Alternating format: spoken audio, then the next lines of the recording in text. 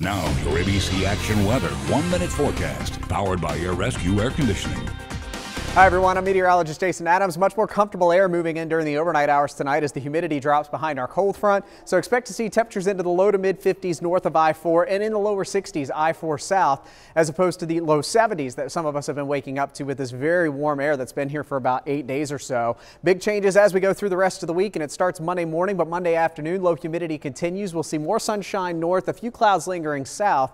Temperatures though only into the mid to upper 70s, still a couple of degrees above our average high for this time of year, but at least we're not near 90 like we were for several days last week. Tuesday, we have a better chance to see scattered showers, maybe even an isolated thunderstorm out there, as that boundary that brought in the cooler air for Monday actually lifts back to the north and kind of stalls here near Interstate 4. So with that boundary overhead, it's going to give us a better chance to see some rainfall Tuesday, Wednesday, and into Thursday. And as we continue through Florida's most accurate 7-day forecast, we'll warm up and get more humid as we go through the week.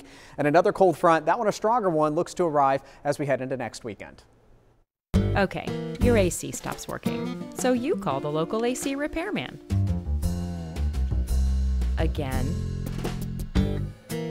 And again.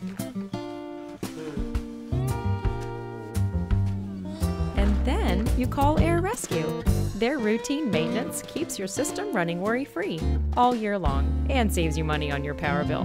New customers can get their tune-up for just $39.99 and ask them about their money-back guarantee.